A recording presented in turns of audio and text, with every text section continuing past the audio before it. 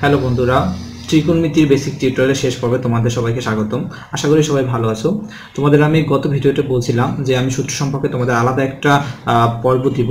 তো সেই ভিডিওটা আজকে আমি তোমাদের সামনে দিব, যে সূত্র সম্পর্কিত যে ভিডিওটা, এবং খুব সহজেই তোমরা এই সূত্রগুলা আশা করি মুখস্থ রাখতে পারবে এবং খুব সহজেই তোমরা একটা থেকে আরেকটা প্রতিপাদন করতে পারবে।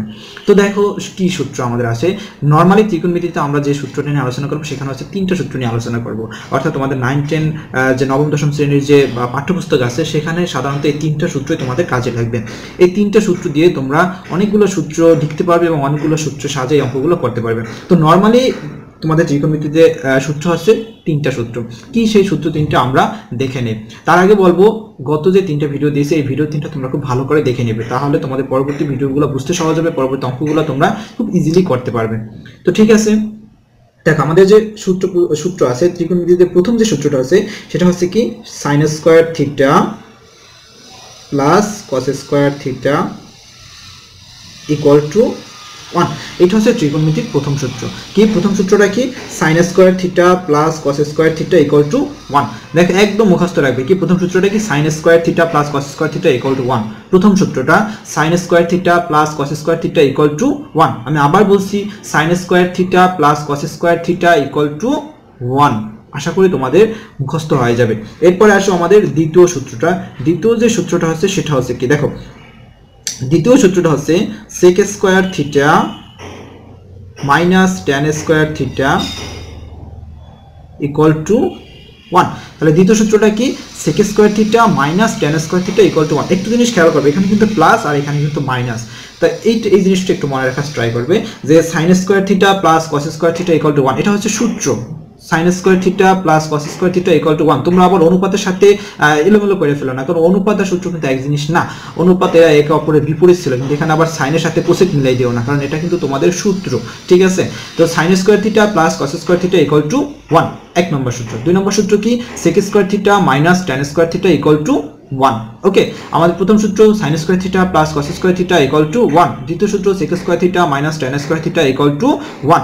একদম মুখস্থ করে ফেলবে। এরপরে আসি তৃতীয় সূত্রটা।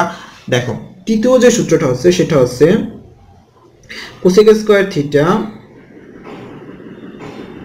Minus cot square theta equal to 1। আমাদের দুইটা সূত্রই মাইনাস। ঠিক আছে, তো দেখো cosec square theta minus cot square theta equal to 1, এটা হচ্ছে আমাদের থার্ড ল।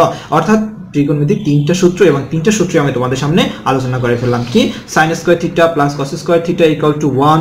দুই নম্বর সূত্র sec square theta minus tan square theta equal to 1। তিন নম্বর সূত্র হচ্ছে cosec square theta minus cot square theta equal to 1। আমি যখন তোমাদের অঙ্ক করব তখন কিন্তু এই জিনিসগুলো তোমাদের আমি বারবার মানে তোমাদেরকে বলবো যে হ্যাঁ বল এই সূত্রটা কি, তখন তোমাদের কিন্তু মনে মনে বলতে হবে। আমি তোমাদের কাছে না থাকলেও তোমাদের মনে মনে এই সূত্রগুলো কিন্তু বলতে হবে, তা না হলে তোমরা অঙ্কগুলো ভালো করে বুঝতে পারবে না। তাহলে তোমরা ওই গর্ধবদের কাতারে পড়ে থাকবে, কারণ যারা বুঝে না বা বুঝো করার ট্রাই করে না, একটু কঠিন কঠিন বলে, তাদেরকে কি বলে সম্বোধন করা যায়। আমি বলবো যারা ভিডিওটা দেখতেছো তাদের কাছে কোনো কঠিন মনে হবে না। যদি কঠিন মনে হয় তোমরা আমাকে কমেন্ট বক্সে জানাও, আমি চেষ্টা করবো আরো সহজে দেওয়ার জন্য। আসলে এরপরে আর কিভাবে সহজে দেওয়া যায় আমি জানি না, তারপরেও চেষ্টা করবো যদি থাকে। ঠিক আছে, তো তিনটা সূত্র আমরা আলোচনা করবো। কি? sin square theta plus cos square theta equal to 1। দুই নম্বর সূত্র sec square theta minus tan square theta equal to 1। আর তিন নম্বর সূত্র হচ্ছে cosec square theta minus cot square theta equal to 1। এখন আসে এই সূত্র থেকে কিভাবে আরেকটা সূত্র তৈরি করবে। দেখো আমাদের প্রথম সূত্রটা কি ছিল? আমি এখানে এই তিনটা সূত্র প্রথমে তোমার মুখস্থ করবে। এই তিনটা সূত্র যারা মুখস্থ করবে না তাদেরকে বলবো পিছনে আর দেখো না, নিচে আর আসো না। এই তিনটা একদম যখন মুখস্থ হবে তখনই তুমি নিচে আসো। কি আমাদের প্রথম সূত্রটা ছিল? আবার বলো যে sin square theta plus cos square theta equal to 1। এটা হচ্ছে আমাদের প্রথম সূত্র। এখন দেখো প্রথম সূত্র থেকে আমরা আরো কিছু সূত্র লিখতে পারি, কি যেটা তোমাদের অনেকবার লিখতে হবে এবং অনেকবার দেখবা তোমাদের অঙ্কের ভিতরে ব্যবহার করতে হবে। কি দেখো আমরা এই তিনটা সূত্র থেকে আমরা প্রথম যে সূত্রটা লিখতে পারি, একটু জিনিস খেয়াল করো। আমি যদি এই sin স্কয়ার থিটাকে এখানে বাম পাশে লিখে দিই, জাস্ট আমি সমাধান করব, এটা মুখস্থ রাখার কিছু দরকার নেই। তোমরা জাস্ট এটা কল্পনা করে ফেলবে। এই একটা সূত্র মুখস্থ রাখবে, বাকিগুলো কল্পনা করে ফেলবে। কিভাবে? দেখো তোমরা জাস্ট সমাধান করবে। sin স্কয়ার থিটাকে যদি এখানে রেখে দাও তাহলে কি হবে? এই 1 আর এই cos এই পাশে এসে পড়লে কি হবে? Minus cos square theta. এটা কিন্তু মুখস্থ করার কিছু না, জাস্ট তুমি কল্পনার সহিত করে ফেলবে। sin থাকলে sin স্কয়ার বাম পাশে থাকবে, তাহলে cos স্কয়ার ডান পাশে আসলে কি হবে? 1 মাইনাস cos স্কয়ার থিটা, তাই না? তাহলে দেখো কি হবে যে sin স্কয়ার থিটা সমান সমান কি লেখা যাবে? 1 মাইনাস cos স্কয়ার থিটা। অর্থাৎ কোথাও যদি আমরা দেখি যে 1 মাইনাস কস স্কয়ার থিটা লেখা আছে, তার পরিবর্তে আমরা কি লিখতে পারবো, 1 মাইনাস কস স্কয়ার থিটা মানে হচ্ছে সাইন স্কয়ার থিটা, কারণ সাইন আর কসের সূত্রটাই তো এটা, তাই না? তাহলে 1 মাইনাস কস স্কয়ার থিটা মানে কি সাইন স্কয়ার থিটা, আমরা এই জিনিসটা লিখতে পারবো। আবার যদি কোথাও আমরা সাইন স্কয়ার থিটা পাই, যদি আমাদের প্রয়োজন হয় সেটাকে আবার 1 মাইনাস কস স্কয়ার থিটাও আমরা লিখতে পারবো।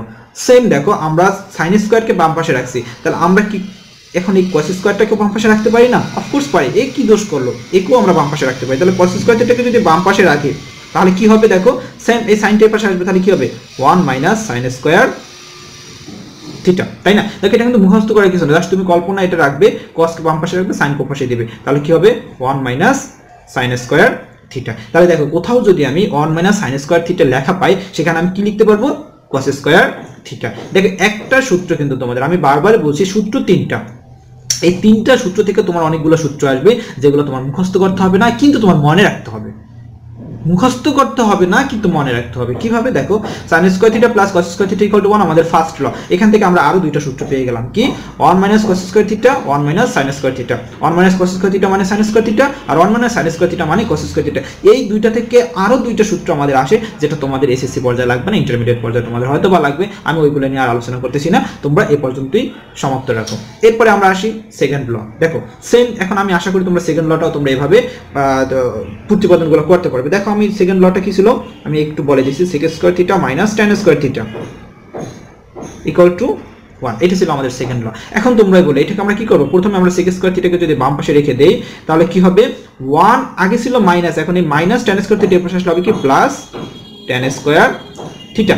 জাস্ট এটা মুখস্থর কিছু নাই, তুমি শুধু মনে রাখবে একটা সূত্র, sec আর tan এর সাথে কোন সূত্রটা, এই sec square theta minus tan square theta equal to 1। তাহলে তুমি এখন যদি কোথাও এই 1 প্লাস tan স্কয়ার থিটা পাও, সেখানে তুমি ইজিলি এই 1 প্লাস tan স্কয়ার থিটার পরিবর্তে কি লিখবে, sec স্কয়ার থিটা। আমার জন্য ভবিষ্যতে অঙ্ক করে তোমাদের আর বারবার এই জিনিসগুলো বলতে না হয়, মনে রাখবে যে এটা সূত্র থেকে প্রতিপাদন, যেটাকে আমরা অনুসিদ্ধান্ত বলি। তো অনুসিদ্ধান্ত আমার জানার দরকার নেই, আমরা জাস্ট সূত্রটাকে মুখস্থ রাখবো, ওটা থেকে আমরা নিজেরা জাস্ট নিজেদের মস্তিষ্কের ভিতরে একটা বোর্ড ঠিক করবে, নিজেদের মস্তিষ্কের ভিতরে একটা বই ঠিক করবে, ওই বই থেকে তোমরা চোখের ইশারায়, মনের ইশারায় এই জিনিসগুলো করে ফেলবে, তাহলে কিন্তু তোমরা ত্রিকোণমিতিতে ভালো করতে পারবে। ঠিক আছে, এরপর আসো আমরা এটা থেকে আরেকটা সূত্র প্রতিপাদন করে ফেলি।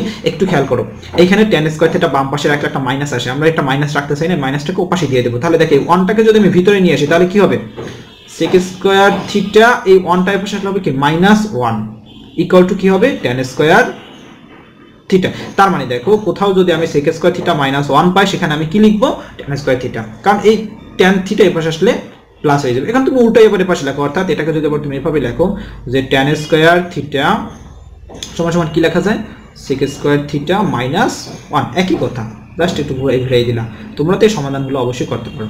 ঠিক আছে, তাহলে দেখো আমরা লিখতে পারি যে আমাদের দ্বিতীয় সূত্র ছিল sec square theta minus tan square theta equal to 1, এটা থেকে আমরা আরেকটা সূত্র পাইলাম sec স্কয়ার থিটা, এটা মানে হচ্ছে 1 প্লাস tan স্কয়ার থিটা। এরপরে আসো আমাদের থার্ড লটা যেটা আছে, tan স্কয়ার থিটাকে যদি আমরা রাখি, তাহলে হবে কি sec স্কয়ার থিটা -1, যে এই দুইটা কিন্তু একই জিনিস, যে sec স্কয়ার থিটা -1 মানে tan স্কয়ার থিটা। আমরা যেখানে যেটা আমাদের প্রয়োজন হয়, যদি এইটা প্রয়োজন হয় এটা লিখবো, আবার এইটা প্রয়োজন হলো এইটা লিখবো। আশা করি তোমাদের এই জিনিসগুলো একটু মনে থাকবে, এবং তোমরা যদি আমি যে লিখে দিচ্ছি তোমরা যদি নিজেরা খাতায় একটু লেখো, তাহলে আমার মনে হয় না এটা কঠিন লাগবে, তোমরা লিখলে আরো এই জিনিসগুলো মনে থাকবে। ঠিক আছে, এরপরে আসো আমাদের থার্ড ল। আমি এই থার্ড লটা লিখতে চাই না, তারপরেও তোমাদের জন্য লিখে দিই, কারণ তোমরা এটা জানো এটা কিভাবে প্রতিপাদন হবে, সেটাও তোমরা বলতে পারবে। তো দেখো আমাদের থার্ড লটা কি ছিল, cosec square theta minus cot square theta equal to 1। ওকে, এটা ছিল আমাদের থার্ড। এখন এটা আমরা প্রতিপাদন করি, তোমরা অবশ্যই দেখো এটা সেকেন্ড লটা সেম। তাহলে আমরা যদি cosec স্কয়ার থিটাকে রাখি, তাহলে cosec স্কয়ার থিটা সমান সমান কি হবে, 1 প্লাস cot স্কয়ার থিটা। আশা করি তোমরা নিজেরাই এখন আমার সাথে সাথে বলতেছো এবং লিখতেছো, আমার বিশ্বাস, কারণ তোমরা এখন বুঝতে পারতেছো। তো cosec স্কয়ার থিটা সমান সমান কি 1 plus cot square theta same. এখন যদি তুমি এই cot স্কয়ারটা এই পাশে নিয়ে যাও, তাহলে কি হবে, তাহলে আমরা লিখতে পারি যে cot স্কয়ার থিটা সমান সমান cosec স্কয়ার থিটা -1, ঠিক না? cot স্কয়ারটাকে আমি এই পাশে দিয়ে দিলাম, আর এই cosec স্কয়ার থিটার সাথে -1টা দিলাম, জাস্ট এটার মতো। আমরা এইটাকে ফলো করে এটা লিখলাম, অর্থাৎ এই cotটাকে এই পাশে নিলাম, আবার এটাকে ঘুরে এই পাশে দিয়ে দিলাম। সেম, তাহলে কি হবে, cot স্কয়ার থিটা সমান cosec স্কয়ার থিটা -1। আশা করি তোমাদের এখানে কোনো কনফিউজ থাকবে না, তোমরা বুঝতে পারতেছো। তাহলে আমাদের তিনটা সূত্র আমরা শিখে ফেললাম, এবং তিনটা সূত্র থেকে দেখো আরো দুইটা করে সূত্র শিখে ফেললাম, অর্থাৎ 6 আর 3 9টা সূত্র শিখে গেলাম। আমি বলছিলাম সূত্র পড়বা তোমরা টোটাল 3টা, কিন্তু এখন দেখো তোমরা 3টা থেকে 9টা সূত্র জেনে গেলা। হ্যাঁ, এই তিনটাই কিন্তু ইম্পর্টেন্ট, এই 3টা যে মনে রাখতে পারবে, বাকি 9টা তার কাছে কোনো কঠিনই মনে হবে না, সে ইজিলি এই বাকি সূত্রগুলো মনে রাখতে পারবে। এবং এই 3টা দিয়ে তোমাদের যত অঙ্ক আসবে, যত প্রবলেম থাকবে, অর্থাৎ 3টা মানে এখানে 9টা, 3টা মানে 9টা, কিন্তু আমি তোমাদের তো 9টা মুখস্থ করতে বলিনি, জাস্ট 3টা মুখস্থ করবে। তুমি 3টা মুখস্থ করলে বাকি 6টা তুমি পারবে। তো দেখো এই সূত্রগুলো যে পারবে, অর্থাৎ আজকে আমি বেসিক টিউটোরিয়ালের পর্বগুলো শেষ করে দিলাম, এখন তোমাদের আমি অধ্যায়ভিত্তিক অঙ্কগুলো করাবো। তো সবাইকে বলবো তোমরা বেসিক টিউটোরিয়ালে যে 4টা পর্ব আছে, অফকোর্স পর্ব 4টা দেখে আসো, তা না হলে তোমাদের দয়া করে তোমরা অঙ্কগুলো করতে যেও না, তাহলে তোমাদের কাছে এটা খুব কঠিন মনে হবে। আর যারা এই টিউটোরিয়ালের 4টি দেখবে না, তারা যখন অঙ্কগুলো করতে যাবে তাদের কাছে এতটাই কঠিন মনে হবে, ওই সে আগের মতো বলবে যে এই অঙ্কই বাদ, এই অঙ্কই আমি আর কখনো করবো না। কিন্তু এই ভুলটা কেউ করো না, তোমরা পিছনের পর্ব 4টি দেখো, তারপরে বলবো যে তোমরা অধ্যায়ভিত্তিক অঙ্কগুলো দেখো। যারা এই 4টা পর্ব দেখবা তারা দেখবে অধ্যায়ভিত্তিক অঙ্ক নিজেরা কত সহজে করতে পারতেছো, এবং কত জিনিস তোমরা নিজেরা খাটাইয়া, মানে একটা নিয়ম থেকে আরেকটা নিয়মে খুব সহজে নিয়ম তোমরা চেঞ্জ করতে পারবে। এই জন্য তোমাদের দরকার পূর্বের যে ভিডিওগুলো আছে ওইগুলো থেকে ভালো একটা জ্ঞান অর্জন করা, ভালো একটা মূল তোমাদের শিকড়টা ভালো করে তৈরি করা। শিকড়টা যদি তোমাদের ভালো হয় তাহলে তোমাদের সবকিছু ভালো হবে। তো শিকড়টা তৈরি করার জন্য তোমাদের বলবো যে 4টা পর্ব তোমরা দেখে আসো, ঠিক আছে? তো যদি তোমাদের কোনো বুঝতে কষ্ট হয় বা কোনো সমস্যা হয় তাহলে আমাকে কমেন্ট করে জানাইও, আমি তোমাদের চেষ্টা করবো সবগুলো বুঝিয়ে দেওয়ার জন্য। সে পর্যন্ত তোমরা ভালো থাকো, আর অবশ্যই চ্যানেলটাকে সাবস্ক্রাইব করে ভিডিওগুলো শেয়ার করে দিবে, এটা তোমাদের প্রতি একটা রিকোয়েস্ট। তো আমি আশা করি তোমরা যদি এটা করো তাহলে তোমাদের বন্ধু বান্ধবরা অনেক উপকৃত হবে। তুমি যেরকম এখান থেকে দেখে উপকৃত হচ্ছ, তারা হয়তো এটা খুঁজে নাও পেতে পারে। তুমি যদি একটু শেয়ার করে দাও তোমার ফেসবুকে, তাহলে তোমার বন্ধুরা এই জিনিসটা দেখে তারও কাজে লাগতে পারে। এভাবেই আমরা সোনার একটা বাংলাদেশ গড়তে পারবো। তুমি শিখবে, তোমার বন্ধু শিখবে, তার মাধ্যমে আরো 10 জনই শিখবে, এভাবে এক পর্যায়ে দেখবা আমরা অনেক দূর আগাই যাব, ঠিক আছে? তো সবাই ভালো থাকো, খোদা হাফেজ।